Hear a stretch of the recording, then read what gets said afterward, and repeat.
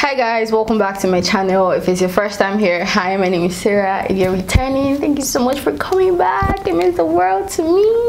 No go do me Johnny, oh.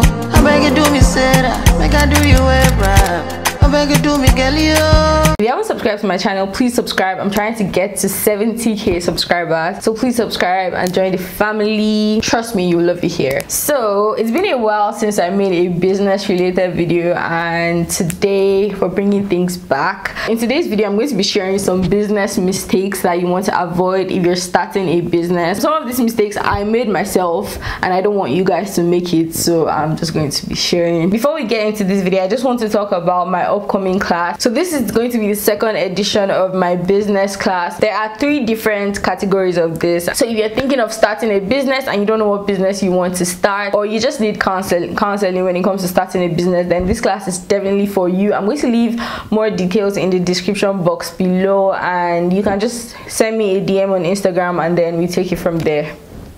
So the first business mistake you want to avoid is not having a plan, and that's where I come in. Send me a DM and I'm going to give you all the information that you need to join my class. Not having a plan. I talk to a lot of people and I hear a lot of people say, oh, I want to start a business, and I'm like, oh, okay, so what are you thinking of? Some of them are just like, oh, I don't know, I just want to start a business, I just want to have a business, and you don't even know what you want to start. So I can help with that here. Other than that, some people know what they want to do, they know what they want to start a business for, but they don't even have a plan, they don't have a budget. You don't have a budget of how much you want to start with, you don't know how you're going to market your business, you don't know how you're going to promote your business, you don't know what you want to focus on first, because like with a lot of businesses there are different branches. For example, hair business. I'm going to use hair business as reference in this video. If you want to start hair business, where do you want to source your hair from? Do you want to source it from Vietnam? Do you want to source it from Cambodia? Do you want to source it from China? You don't even know where. You just want to start a hair business. You don't know how much you want to start with. You just want to start a business. First thing you want to do before starting a business or before jumping into conclusions is having a plan. Make a plan. I'm going to make a video very soon on how to make a plan to start a business, how to plan to start your business and all of that. You always want to have a business plan before you even take the next step, whatever that is. The second business mistake that you want to avoid, and I feel like this kind of links to the first one I said, is not doing your research or not learning enough, not understanding the market you're getting into. Yes, like as you get into a market or as you start a business, you understand a business more and you know more about the business, but before you even start a business, you need to understand it. You need to know what you're getting into. You need to have knowledge about it. If possible, join classes if there are people that are offering classes, just so you can educate yourself enough so when your customers are asking questions, because believe it or not, when you start a business, before some people buy from you, they're going to ask so many questions. You don't want to be that person that, oh, when they ask, oh, what material is this, what kind of material is it, how long can I use it for, am I going to experience any shedding, what texture is this hair, can this hair take heat, am I supposed to apply oils to it? And you're just there, you don't know anything about it, you don't know how to answer the person's questions. You want to have enough knowledge about the market you're getting into, whatever market it is you're getting into. You want to educate yourself enough so when people ask you questions, you know what to say. And this even plays part when you're marketing your business or when you're promoting your business. You know the pros that your products have over another person's product or your competitor's product. So yeah, the second thing is that you always want to make sure that you educate yourself. It might take time, but yeah, just like do your research, like research. There's nothing you can't find on Google, there's nothing you can't find on YouTube. If you can't find it there, when you're talking to your vendors, ask as many questions as you want to ask. Any question that you think, oh, a customer can ask you, ask that to your vendor, just so that you know what you're getting into before getting into the market. The third mistake that see people make when starting a business, and I even made, is not investing enough in your business or investing too much in your business. Most of the time when people are starting a business, especially when you don't have like a fan base or you didn't have like a following before you're starting your business, for this is just an example, let's say you didn't have a following or you didn't have like people asking you about the product and you're just starting. I always advise people to start small. Let's say I have 100k followers on Instagram. I always like to switch up my hair, and people always tell me, oh, my hair is nice, and ask me about my hair. It makes sense for me to start my business with about 500 bundles of hair, or start my business with 100 wigs or 200 wigs, 300 wigs. At least I know that, oh, there's a potential market for me. But if you're somebody that is starting with maybe 200 followers and maybe you don't really like switch up your hair like that, you don't even know anything about wigs, I wouldn't really advise you to go ahead and start with 200 wigs or 300 wigs, because you don't really know how the market is going to be for you. You don't really know if you're going to be successful in the business. I'll suggest getting maybe 20 wigs, surf the market, see how it goes, like promote it, show people. And of course, if you're getting more, you're going to get it for cheaper, but like, it's just advisable, it's the wise thing to do. Except you have the money for promotion. Like, you have the money for promotion, you have the money to pay influencers, you have the money to run Instagram ads, you have the money to invest in different kinds of ads. That way I'll say, oh, you don't need to start small. Since you have the money, like, go into the business fully, buy 1,000 wigs, pay 100 influencers to promote for you. That way you know that, oh, okay, you're most likely going to succeed. Regardless, there are some things that are necessary. There are some things you need to invest in. For example, your packaging. Now, because you're a small business and you're starting small, doesn't mean like your packaging should be flimsy, your packaging should look anyhow just because you're trying to save cost. No, this can apply to different other things. I feel like anything that is worth doing is worth doing well. So if you have the money to invest in a photographer, invest in a photographer. That's like if you don't have a good phone. But if you have a good phone and your phone takes nice pictures, yeah, you can save cost and take pictures. That also applies to investing too much. Say you're a YouTuber now, you have a camera and everything, and you think you can take your pictures nicely without, I'm going to show you guys some pictures I took for my business here. I've never paid a photographer to take pictures for me. I have 3 cameras. I'm a YouTuber, I have about 3 cameras, so I tried talking to a photographer one time, but then I think the charge was like 150,000 naira for my product shots, and I'm just like, yo, I can use that 150,000 naira to stock on something else. So I took my pictures myself, and I feel like I did pretty well. So yeah, try not to invest too much and try not to like be too stingy with investing. Just try to have a balance is what I'm saying. The 4th business mistake is wanting to start with everything. Guys, like, Rome wasn't built in a day.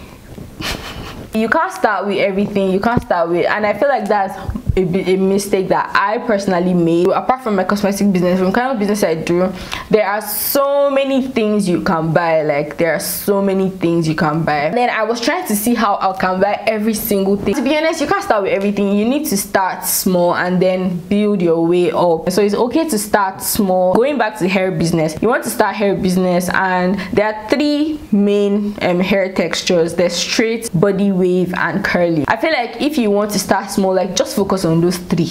Don't start saying, oh, I want to do straight, body wave, water wave, water curls, what other texture is there, jerry curls, bouncy waves. This, no, you don't need to do all of that. You can just start small. You don't need to say, oh, I want to get all the textures. I also want to get hair brushes, I also want to get hair bands, I also want to get wax stick, hair foam, hair gel, hair glue.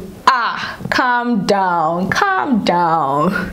I literally needed to tell myself, Sarah, calm down. Like, you don't need to start with everything. You can start small. And it's even more exciting when you drop a product and then that product is selling, and then you say, oh guys, like, I'm dropping another product, we're introducing a new product. It's even more exciting that way. Like, you build the hype more and more. But when you just drop everything at once, it's just like, okay, what next? So the 5th business mistake is trying to do everything by yourself.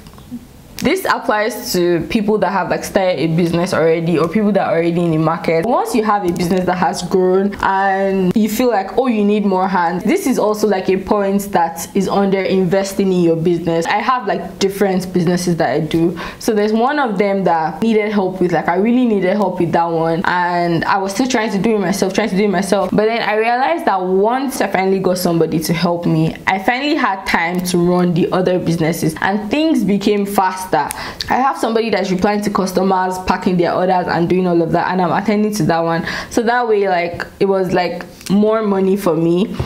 Of course you're going to have to pay that person, but you get more work done in less time. So work that will normally take me 1 day to do, now it's taking me like half of a day to do it, because I'm not the only one doing it, but two that are doing it. So this is like a point I didn't mention in investing in your business. If you feel like there's anything that you need to invest in that will help your business more, honestly invest in that thing. So for me, there's this machine. It was really expensive. It was really expensive that I needed to invest in, because I used to do things manually. So what would normally take me like 2 days literally to do, when I finally invested in this machine, I realized that it was taking me like, let's say 3 hours, 4 hours to do the work I would normally do manually in like 2 days.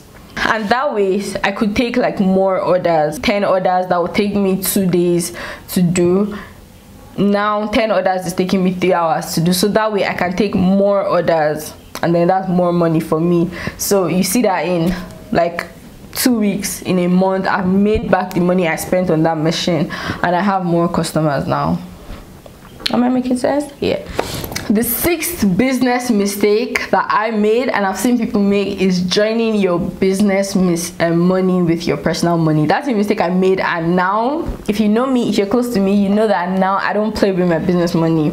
Sometimes when you put your business money and your personal money together, it's very, very difficult to actually see how much you're making, how much your business is making, how much your profit is, how much is going out, and all of that. Because believe it or not, as much as you think, oh, I know that I had 25k in my account before, and my business money is 10k that entered the account, so I know that somehow you're going to get confused. Sooner or later you're going to get confused, and you see yourself taking from your business money. And yeah, you don't want to be confused. We don't want to mix join our business money. Business money is business money. Business money is not your money. One thing I would always advise people to do is to pay yourself. Like, pay yourself, that way you don't feel like your business is taking too much. Let's say you invested 50k to your business and the return is 200%, so you have 150k now in your account. I would always advise like investing back like 100k into the accounts. Maybe you pay yourself 25k, and then the remaining 25k, maybe you invest it into other things that you need that will help to make your business better. Yeah. I also want to make like a video on how to like set your prices, how to set what to pay yourself, how to set what to invest back in your business, what to invest back in your business, what to pay yourself, how to set your prices for your items, profits, transportation, all of those. Let me know if that's a video you guys want to see, because I feel like that wasn't very easy for me to figure out. But then now that I figured that out, like, that's the best decision, one of the best decisions I've made for my business. So yeah, you guys want to make sure that you're not putting your business money together with your personal money, just to avoid confusions, and it will do you more harm than good, honestly. Because you think, oh, I'm so rich. It's not your money, it's for your business. Final seventh mistake that I see people make is ignoring their competition or looking at their competition too much. Yeah. So I feel like when you look at your competition too much, or your competitor too much, that is when you have pressure on yourself. Let me tell you guys, not everybody's business is actually what it looks like on social media. You can sit down and say, oh, I've been posting, I post every day, market my products every day, I do this, do that, but I'm not selling. But look at this person that's also selling the same thing that I'm selling. Let me tell you something. I can sit down right now and carry empty paper bags, staple them, and put fake names on it and arrange it and just make a boomerang. Oh, sending out orders, you don't want to miss this out, selling out fast. But that's also a marketing strategy. Please don't come and bully anybody and say fake life. That's also a marketing strategy, because believe it or not, when people see, I don't do that, but I know that is a marketing strategy. It's a psychological thing. When people see that, oh, a lot of people are buying this thing, you don't want to say, oh, okay, this one that she's saying is selling out fast and a lot of people are buying, some people are even restocking, let me buy it and see like what is so good about this product, and you find yourself placing an order for it. So it's also a marketing strategy. But for a business owner, you shouldn't always be looking at that person, because you don't even know if it's real. It can be real sometimes, but like, you shouldn't compare yourself. Everybody's journey is different, honestly. And another one is ignoring your competitor. So especially when it comes to businesses that there are new things every time, for example, like clothing business, if you're going for like fast fashion brands, like, let me not call brand name, if you're going for like fast fashion items, for example, there's always something new like every month. So you also want to look at your competitor and see, oh, what is this person doing, what can I do better, or what can I add to my own business. You don't just want to sit down and think you know it all. No, like, look at your competition. What are they doing? I'm not saying copy them exactly, but yeah. And the final business mistake I see people make is not having a marketing strategy. Marketing is like so important. I don't know how to stress this. Marketing, promoting your business is so important. That is what is going to bring you customers. That is what's going to sell your products. There are different marketing strategies, even different if you want to use Facebook ads, Instagram ads, going out and sharing flyers. What is it? There are different marketing strategies. You need to find one that works for you, and not just one, honestly. Like, I wouldn't even advise anybody to just go for one marketing strategy. Any way you see that you can promote your business, like, go for it. You never know the one that will be like the one that is booming or flourishing for you, so you just never know. So I think promotion marketing is something that you should invest in. Yeah, that's one of the things that I don't think people talk about enough, like promoting your business, like shamelessly promoting your business. Yeah, so I really hope you guys enjoyed this video. Also, if you want to join my Becoming Your Own Boss class, there are 3. There's a one-on-one session, there's the general session, and then there's, if you want both classes, there's also that one. So the one-on-one is 25,000 naira, the general class is 15,000 naira, and if you want both, instead of getting it for 40,000 naira, you're going to get it at a discount of 35,000 naira. So I'm going to leave all the details in the description box below. I'm going to leave the flyer somewhere here or here, somewhere on the screen. I'm going to leave the flyers, and you're going to see everything you need to know about these classes. So if you want to join, just send me a DM on Instagram and we'll take it from there. If you guys want more business related videos, please let me know. I really enjoy making videos like this, honestly. So just let me know if you have any questions or concerns. Let me know, and I'll see you guys in my next video. Bye.